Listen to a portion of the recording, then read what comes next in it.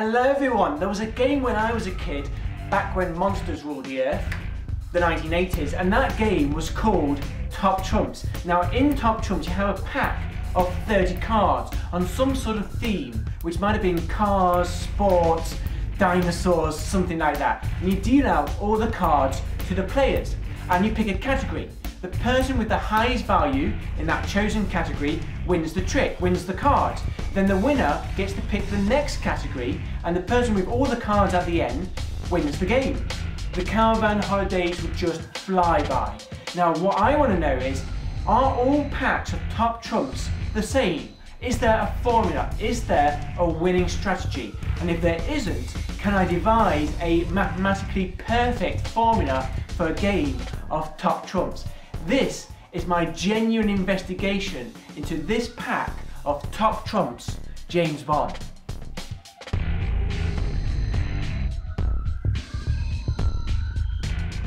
So I was contacted by a freelance journalist called Frank Swain, who wanted to know if the game of Top Trumps was non-transitive. Non-transitive games are like rock, paper, scissors, where rock beats scissors, scissors beats paper, and paper beats rock in a big circle. There's no strong hand, there's no weak hand. What Frank wanted to know was Top Trumps non-transitive? So could we find a chain of cards where card 1 beat card 2 beat card 3, card 3 beat card 4, and so on until you reach card 30, and then card 30 would beat card 1 in a big circle. Now we contacted the company that makes Top Trumps, and they assured us that there was a formula, but they wouldn't tell us what it was, so we had to analyse the game for ourselves. Now in the 80s, the greatest secret agent in the world was Danger Mouse, obviously, but James Bond was a close second, so this pack seems appropriate. So for example, here's Roger Moore. It's like watching your granddad play James Bond. Now obviously James Bond himself wouldn't be seen dead playing a game like Top Trumps. He was more sort of a back-arm man.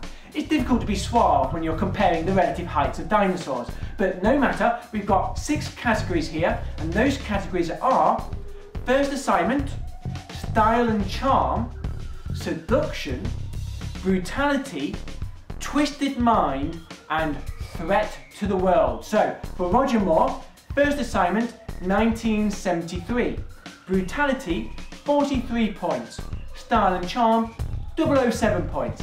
But keep in mind that 6 of those points were just for his right eyebrow. Or here are 2 villainous characters, Blofeld and Oddjob. Try not to mix up those 2 names. Now let's say a player picks the category seduction, then Blofeld scores 1 point, but Oddjob scores 3.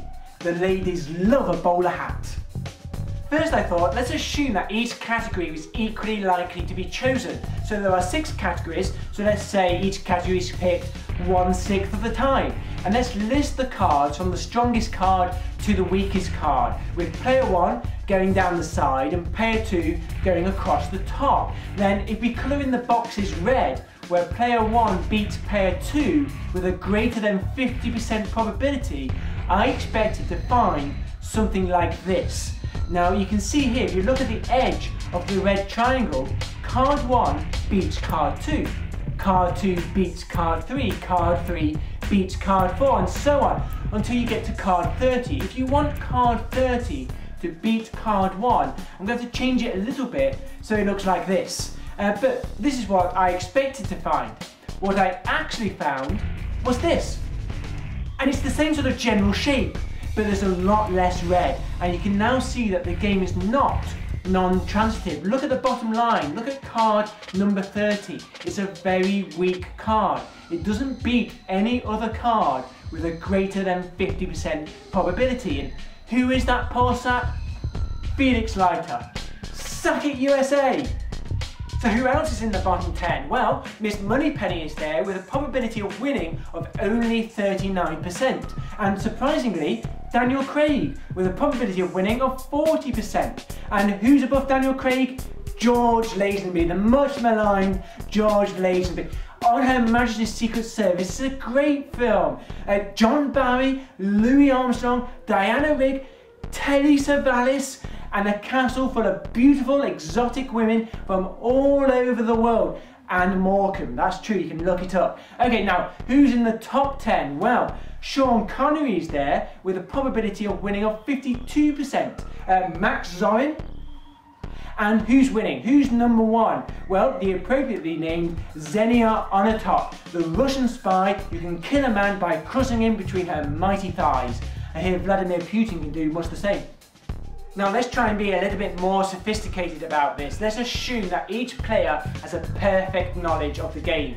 Trust me, if you've been on a caravan holiday, that won't take you very long. So let's assume that each player is able to pick their strongest category.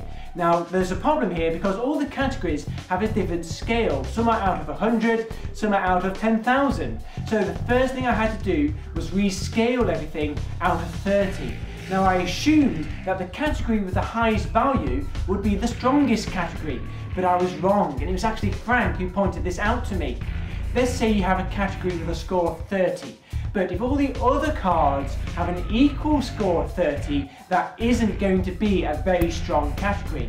Your strongest category is not necessarily the one with the highest value. In fact, your strongest category is going to be the category that beats the most other cards. Putting that into our matrix, if you pick your strongest category, it now looks like this. And suddenly you become much more likely to win. There's a lot more red there. On the other hand, if your opponent picks their strongest category, the matrix looks like this. You become a lot less likely to win. If you take the average between those two situations, the scores change. Felix Leiter is no longer the bottom card. Knick-Knack is. Diminutive in score as well as stature. In the top 10, nothing can shake our Russian femme fatale, but Miss Moneypenny rises to the top 10 to be sandwiched between Daniel Craig and Sean Connery, just like in her dreams. Now I told you when I first did this I made a mistake. I rescaled all the categories out of 30 and I took the category with the highest score to be the strongest category, which was a mistake. But if you do that, look what happens. All the James Bonds rise to the top, which makes me think maybe this is the formula that they were using to make the pack. And if it is, I'm not sure it's the right formula to use. But the game wasn't non-transitive, so I wondered, could I devise a mathematically perfect version of Top Trumps, where each category would be equally strong, which is not true in the Bond game, and where there exists a chain of cards where each card beats the next card in a big circle. And so I did it. And so here is my mathematically perfect version of Top Trumps Mathematicians. Yeah, has he had them printed? Yes, he bloody has. 30 of the greatest mathematicians competing in categories such as style, coffee rating, and sociability. Sociability only needed very small numbers. So for example, Isaac Newton has a greatness of 10,000. Euclid had a chalk coefficient of 1.97. And Gauss had a dynamic invariable of 5,050. Not available in the shops, and for good reason. Now I'm not going to tell you my formula either, or who comes out on top, but if each category was equally likely to be chosen, the matrix now looks like this.